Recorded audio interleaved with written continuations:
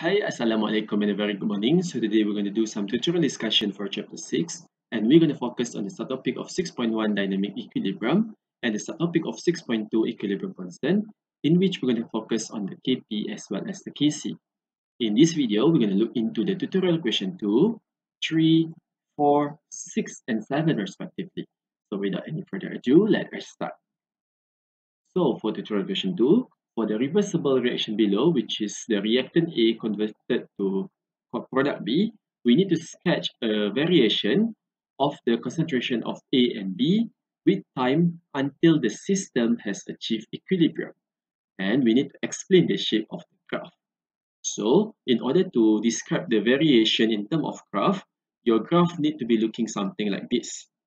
Okay, so initially, we can say that the concentration of A will be a lot. And then, as time goes by, we can see that the concentration of A will getting reduced until it reaches to a certain point here. Okay, so you know that the concentration of A is reduced because some of A is now converted into B.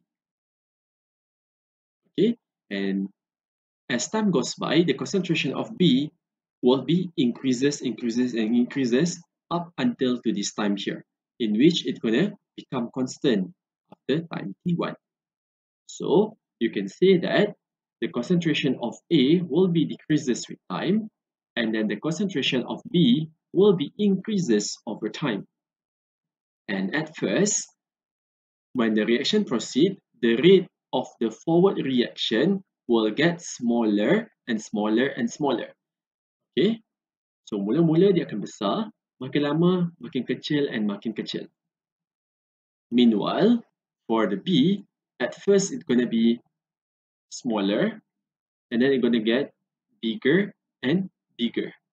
So at certain point, the rate of the forward reaction and the rate of the reverse reaction going to be the same, and it is equated by using the reversible arrow to be something like this, in which the rate of the forward reaction is the same as the rate of the reverse reaction, and this happens when it reaches time t1, in which the equilibrium is being achieved.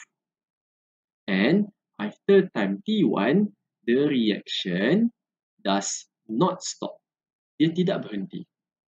Instead, what happened was, at time t1, the concentration remains constant. And the same goes to the concentration of B. It remains constant after time t1. And this situation will still remain constant as long as there are no external factors that are acting on the system, in which the condition must happen in the closed system. Tiada faktor luaran yang lain. Alright, so these are the drawing and the explanation in order to answer question 2. Now for tutorial question 3, we need to determine whether the following reactions are homogeneous or heterogeneous. And then we need to write the equilibrium law for the above reaction in terms of the concentration Kc as well as the partial pressure Kp. So we are given the equation to be something like this. So in order to determine whether homo or heterogeneous, homo means that it's coming from the same species in the reaction. So the states of matter here referring to gas, and gas. And because the reaction happens in the same species, which is the same states of matter, then we know that it is a homogeneous reaction. And now we can write the Kc. So Kc is equal to the concentration of the product divided to the power of its stoichiometric coefficient, which is 2 here. And it's going to be divided by the reactant, which is the concentration of the PCl3 to the power of 2, which is the coefficient, and as well as the concentration of the oxygen to the power of 1. Okay, but the 1 here is usually did not be written. Okay, so we have done about Kc, where C here refer to the concentration. Now we're going to put it in terms of Kp. So Kp here refers to the pressure. So similarly, we need to write the partial pressure, which is partial pressure of the POCl3,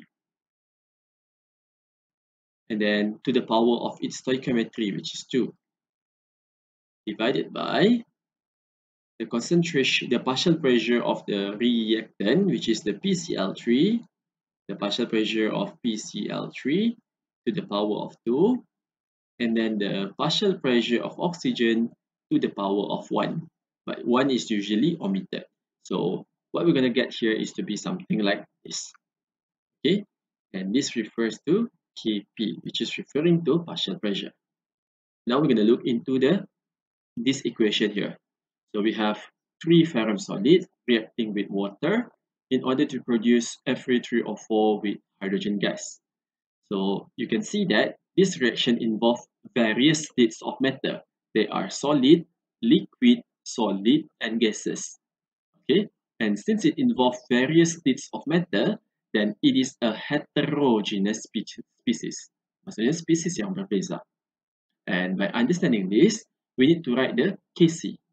So the Kc will only be included for the gas and aqueous states. Okay, untuk Kc, we only need to include for the gaseous states as well as for the aqueous states only.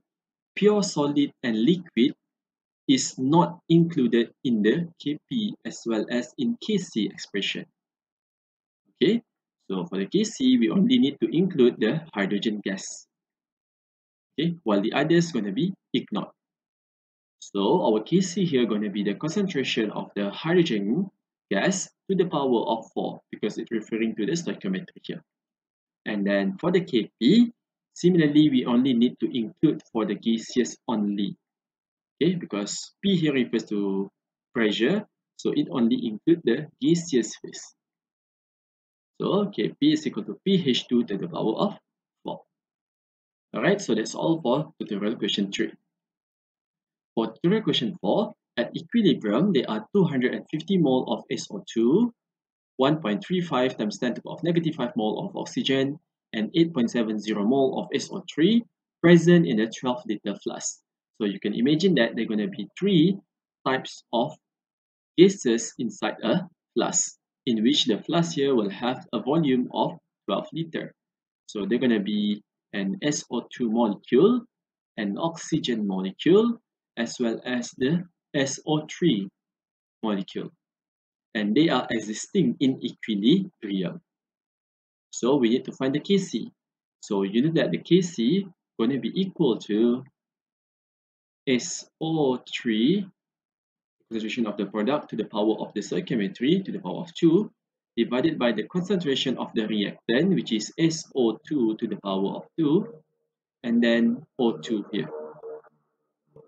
So here is the Kc for the reaction. But now we only have the number of moles.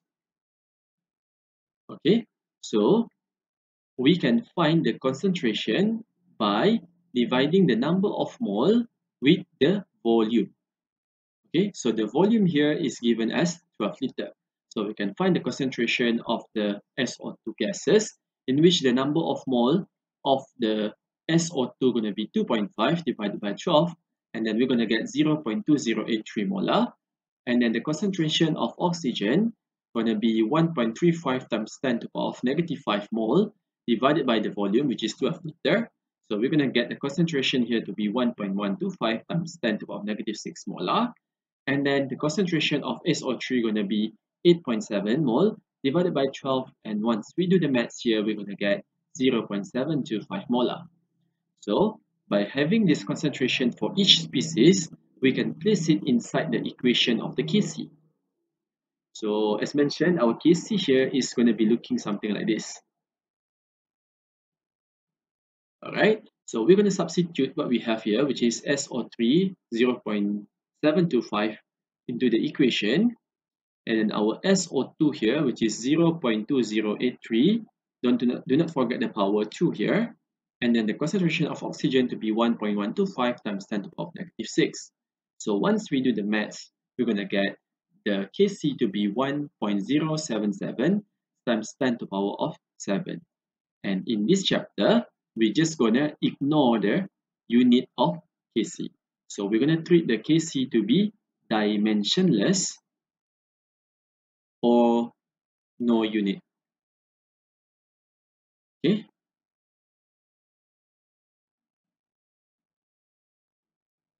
Now for tutorial question 6, the following reaction achieve equilibrium when the partial pressure of bromine gas is 0.6 atm. So we have our ferrum Br3 solid converted to FeBr2 solid as well as half bromine gas. So we need to determine the Kp. So our Kp here is equal to the Br2 P partial pressure of Br2 to the power of stoichiometry, which is half. And we only need to include the gaseous phase. The solid and the solid here, we're just going to ignore that. Okay. And now the partial pressure at equilibrium for the bromine is 0.6. So we're going to include 0.6 into this equation. And then to the power of half, we're going to get the value to be 0.775. And we can ignore the unit because Kp and Kc is treated to be dimensionless in this chapter, right? And then we need to derive the Kp is equal to KCRT half. So from this equation here, we need to try to prove that this equation is valid. So in order to do that, we can write the Kp and Kc first. So your Kp is obtained as the above, which is Kp is equal to PBr2 to the power of half. And then for Kc, we need to write it in terms of the concentration, which is in the closed bracket here. And it is also equal to the power of half. Solid and solid going to be ignored. So let's say if we assume the bromine gas behaves ideally, so we can say that PV is equal to nRT. And since we are talking about the pressure of the bromine, and we are also referring to the number of mole of bromine. And in this reaction, only gases of bromine is present. So it's also referring to the volume of the bromine. And then the volume part here, you can bring it to the right hand side. So N going to be divided by V. So N over V here is referring to the concentration. Number of mole bahagi dengan volume. So this referring to the concentration of the bromine. And then by converting this into the concentration, we're going to get our third equation. So as what you can see here, the PBr2 and this PBr2 below down here can be substituted into the equation. So we can say that we can substitute equation number 3 into equation number 1. So Kp PBr2 sama dengan Br2RT. Kita masukkan dalam equation tersebut and then is equal to 1 over 2 to the power of 1 over 2 here. So once we expand this bracket here, we're going to get Kp to be Br2 to the power of 1 over 2 and then RT to the power of 1 over 2. And then we need to prove that here is equal to here. How can we do that? So the keyword here is to look at this part here. Because we know that Br2 to the power of 1 over 2 is referring to Kc. Okay, so Br2 to the power 1 over 2 is referring to Kc. So we can convert Br2 here equal to Kc. So we can say that Kp is equal to Kc RT to the power of 1 over 2. And this is how you derive the equation step by step. So for the question 7, at 25 degrees Celsius, the water liquid reached equilibrium according to the equation given here. So the water liquid will be in equilibrium with its water vapor. So the chemical composition is still the same, water is still water, but then the states of matter, liquid will be changes into gases. So this is a physical equilibrium. And for this reason, we need to calculate the Kp and Kc for the reaction. And we are given that the vapor pressure of water at 25 degrees Celsius to be 23.8 torr. So from here, we can calculate the Kp because we have given the information here.